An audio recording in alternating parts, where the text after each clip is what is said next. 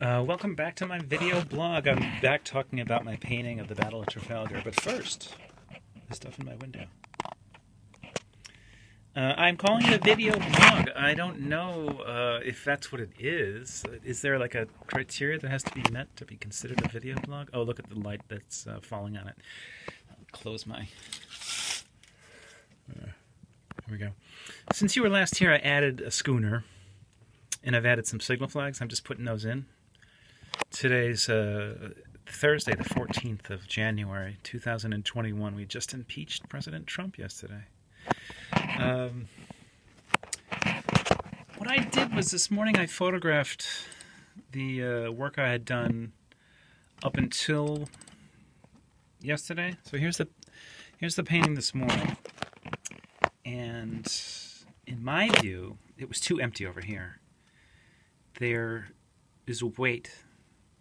The complexity and the different tones and everything and the textures draw your eye over here. And there's very little to draw your eye back over here. There's a school of thought. I always like this notion that we read from left to right. So the sentence would start here and we'd read the words. And the school of thought is that we look at a painting, that our eye enters it from the left subconsciously. We can't help it, according to this theory, and moves across it. I believe that theory is true.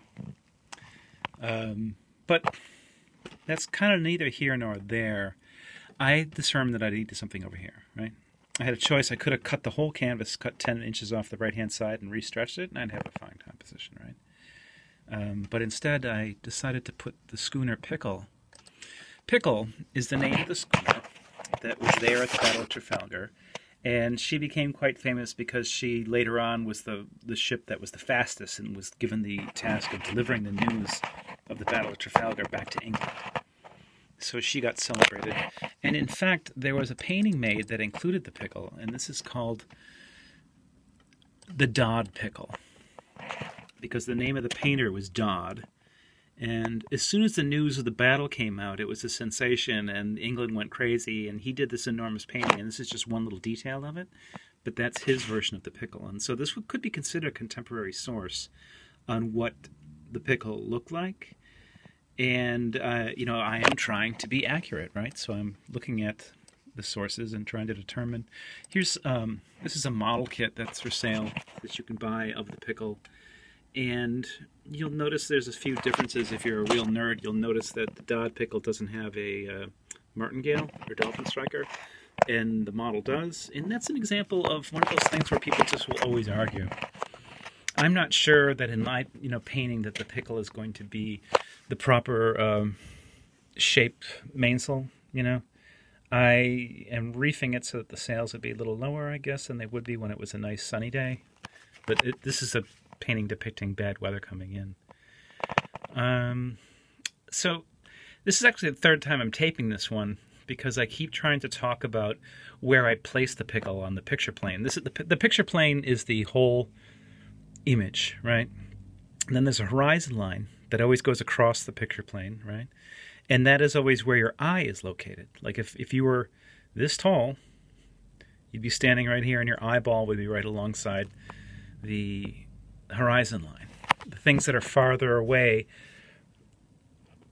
get closer in this direction towards the horizon line. And the things that are closer to you get this way, so that if there was like a cork bobbing right here, your eye would tell you that's in the foreground. And if it's right on the edge, it would look close enough for you to reach over and grab it, right? So where I placed the ship, where it touches the water, this is a water line, right? But it's also, it's showing the eye how far this ship's hull is from the horizon. And you'll see that the ships that are farther away are closer to the horizon this way, so that this one's the farthest. And this one's closer to this ship, but still pretty far away from this ship. And then I wanted to place the pickle into this same piece of sea between here and here. Maybe that's like 400 yards or something like that. I was going to place the pickle. So the pickle is supposed to be a little closer to the Euryalus. And the pickle is a very small ship. So how big I make it on the canvas, how much real estate it takes up, right?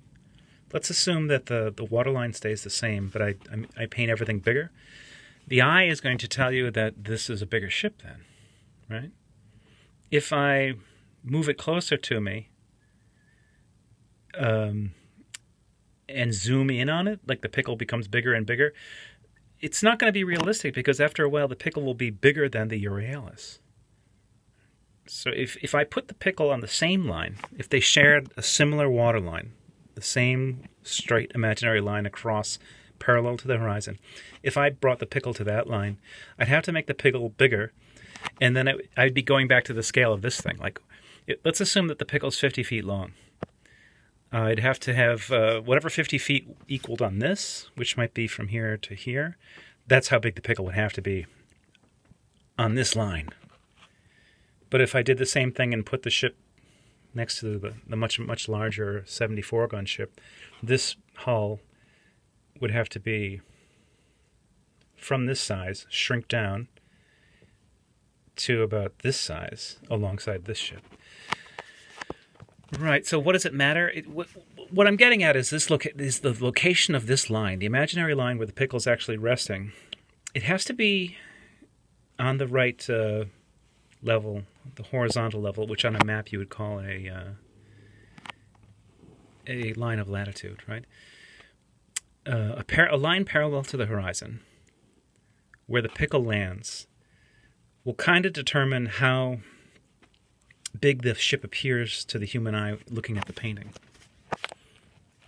So when you're a maritime painter, you have to decide where the horizon's going to go, and then you have to place your ships. You can place them wherever you want, but you are constrained about how big they appear based on where they're placed here. And I've been trying to become a maritime painter now for several years.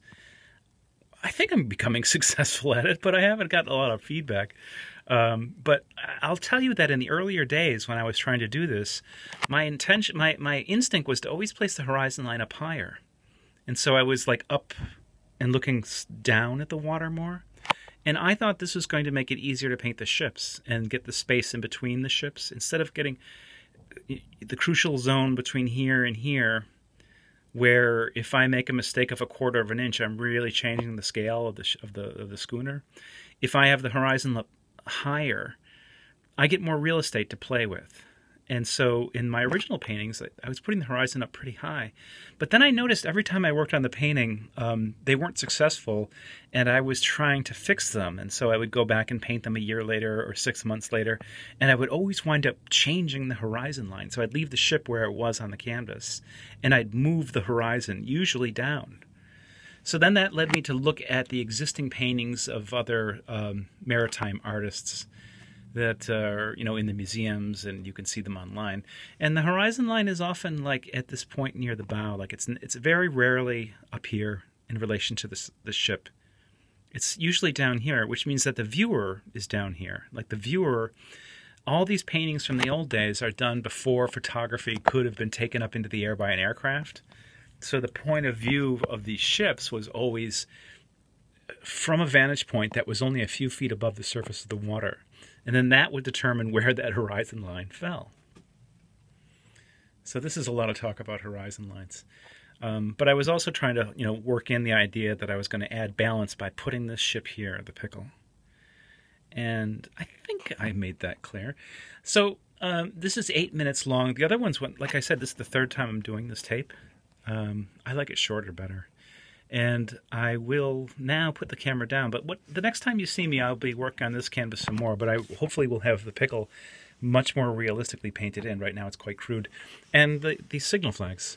The signal flags were really the purpose of ships like the Pickle and this schooner. I'm sorry, this isn't a schooner. The Pickle's a schooner. This is a frigate. And although it's armed with cannons, at the Battle of Trafalgar, these smaller ships were not in the line of battle. They were there to pass along messages. And before radio, you could yell as loud as you could, or you could fly flags. So these flags all have a different meaning. And in different combinations, you could spell out words. Or if you had code books on each of the two ships, you could have a book that would say like flags number 8, flags number 12, and flag number 16. If I fly those like this, that means I have this message to tell you. And you would just look it up in the booklet and it would tell you what it was. So they were coded. And then these ships would be visible to the bigger ships farther away, and the flags would be large enough they could be seen through a telescope. And so the next point, if you're a maritime painter, would be trying to figure out what the flag code was in 1805. And that has proved to be difficult. There is a code called the Popham Code. Hugh Popham was the first guy to actually just make this mandatory throughout the Royal Navy. And the Popham Code is supposed to have been used by the Royal Navy in 1805 when the battle took place. But then I've seen in ships' logs they'll say they're hoisting these signals and they don't correspond to the Popham Code. So I'm doing the best I can here. But this one won't really have a translation. It's going to be what this says is this flag tells you that the following flags are the code. So then these will be numbers. So whatever the code book says would be the actual message. And I chose them because of the color. I just wanted as much red as possible because the painting is so overwhelmingly gray, blue, grayish colors for the sky, blue-green colors for the sea, and then some yellow and these earth tones. But there was no red except for in the ensign. So that'll add some color. And then I'm going to make a point of making the same signal arrangement on the schooner, showing the viewer that these guys are repeating a message that is supposed to be seen by another ship farther away. And that was the beauty of the system. If I can't see anybody waving a flag over here, I can signal my flags to a nearer ship, and then he raises the same signal, and then this guy can see that one, right? And then he raises the same signal, and then this guy finally gets the message. And that's how they communicated back then in 1805. And it actually worked at the Battle of Trafalgar. They had a chain of frigates and smaller ships that were up in close where the enemy was in Cadiz. The enemy French and Spanish fleet were in a harbor, and the British fleet was at sea hoping to go to war. I mean, they wanted to have a fight with those ships in the harbor. So it was all about understanding when your enemy was going to leave the harbor, and then you could pounce. And it was the frigate Euryalus, this one, who was sending signals from close inshore back to Admiral Nelson and the fleet that was out of view of land. But there were a chain of frigates and smaller ships that were in view of each other. So, if the enemy was on a tower at Cadiz, they'd see one or maybe two enemy ships. But they couldn't see the entire fleet that was off over the horizon in the distance. So, including the signal flags in a painting like this is good, because I'm trying to keep this series of paintings I'm doing this winter in the spirit of this, let's call it the shared universe of the Battle of Trafalgar. So this is an indeterminate time before the battle itself takes place, but these are ships that will be in the battle. So this is October in 1805, but I'm not sure what day it is. But I'm trying to be that specific. I want to be as accurate as I can, including the ships that were there, and trying to make the ships look as close as I can to what I can learn that the ships that were there actually did look like. And that's proven to be a lot of research and reading, and that's fun too. This video blog is more about the painting aspect of it, but it all comes together in the Battle of Trafalgar. And like I say, I'm going to do more of these paintings this winter. And I'm building up to what would be a much larger painting where the ships are actually firing with cannon and there'll be smoke and everything. And but I'm kind of working up to it a little bit at a time. So I hope you'll keep following my video blog as all of us together go into the Battle of Trafalgar and paint it.